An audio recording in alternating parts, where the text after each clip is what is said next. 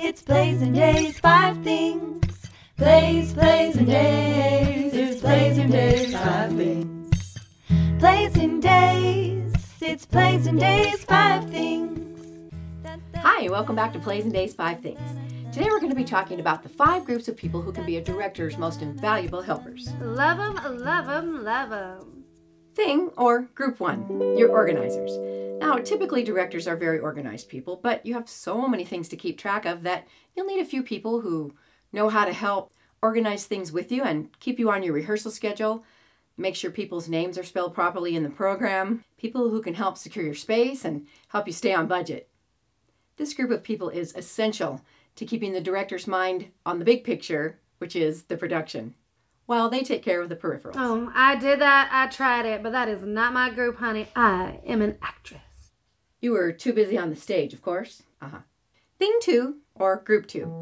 Now, these are your handy MacGyver people who can build sets or make a stage where there isn't one. Don't be shocked, people. Step-by-step instructions are on the Plays and Days website. For free, I might add. We love free. Hang curtains or lights, hook up sound equipment, things like that. These people are great. Typically, they're the people who want to help and be involved with the production, but they do not prefer to be on stage.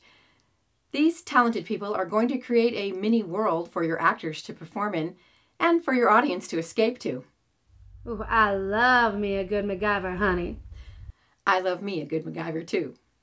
As a director, you or your budget helper from Group 1, the organizers, will need to make sure that these Group 2 people have everything they need in the way of supplies ahead of time. A good solid meeting with them before you ever start is very wise, just to make sure the play you've chosen can actually be produced in the space you have with the materials and the budget available. That is so important, honey. If you don't have the money, you say no, honey. Thing 3, or Group 3. This is your wonderful group of artsy-craftsy people. They'll help with costumes, make props, paint or create scenery pieces, decorate the stage, design your program. They seem to be able to take whatever's available and create the things you need for your production. Here's a hint. You might need to employ your organizers from Group 1 to help these artistic people stay on task and to make sure they have everything they need in the way of supplies. Also, your organizers from Group 1 can help this group make sure that the costume and prop lists are being followed to the director's specifications. You know, as creative people, we are easily distracted. Thing 4, or Group 4, your backstage crew.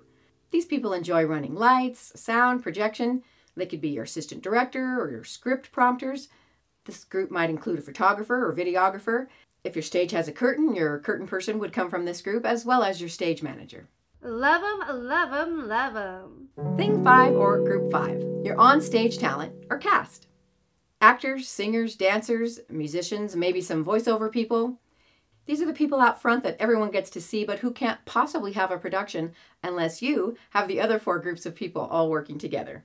That's right, we gotta shine, baby, shine, baby, shine. And we simply cannot shine without you.